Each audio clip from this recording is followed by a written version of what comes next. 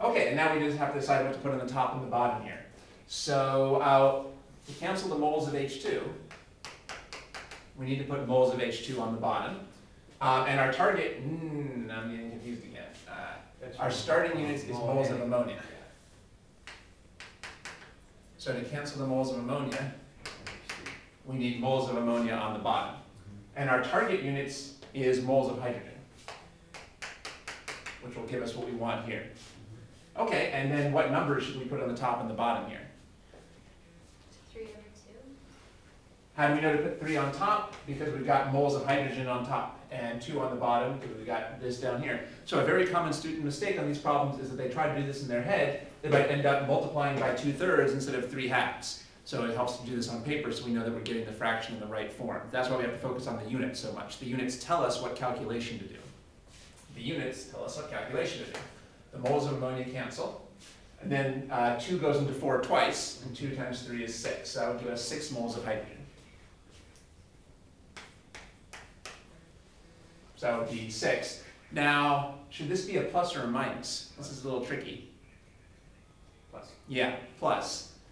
This problem I set up to be a little bit weird because I said we were using up the product. Now, you don't usually use up product. You usually think of making the product. Well, this isn't that weird. It just means the reaction is going in reverse. It's possible for a reaction to be written one way, but it's actually moving in reverse. So here we just have a reaction that's moving in reverse. We're getting less starting material. We're getting less product and more starting materials. Maybe it would be more realistic than if I put this with a double arrow to show it could go in either direction. Well, if we're using this up, that allows us to make these starting materials. Okay, well, let's figure out how to get this number here then. So how would we work that out? So you could do the same starting approach.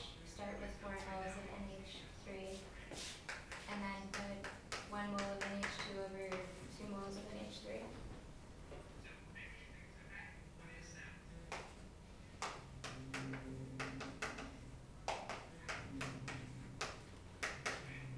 Okay, so these will cancel, and what do we get?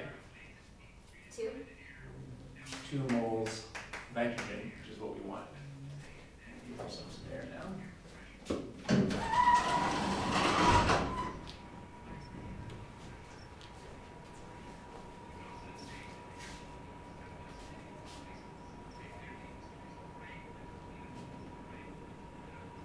Let's see, 2. Plus 2 or minus 2? Plus 2. It's still kind of loud out there. I think, is that Oh, there's noise on both sides of us. well, yeah, oh, it sounds like a radio or something's on. Is something Yeah. on in your bag?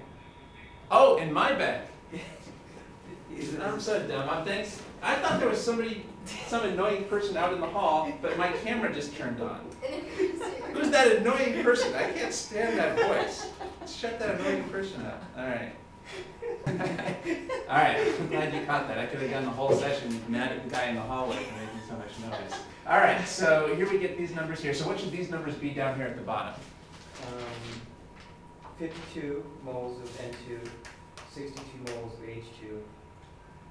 56. Right. Oh, excuse me. 56. Okay. 'Cause here's where it's important to know whether we're adding or subtracting. Yes.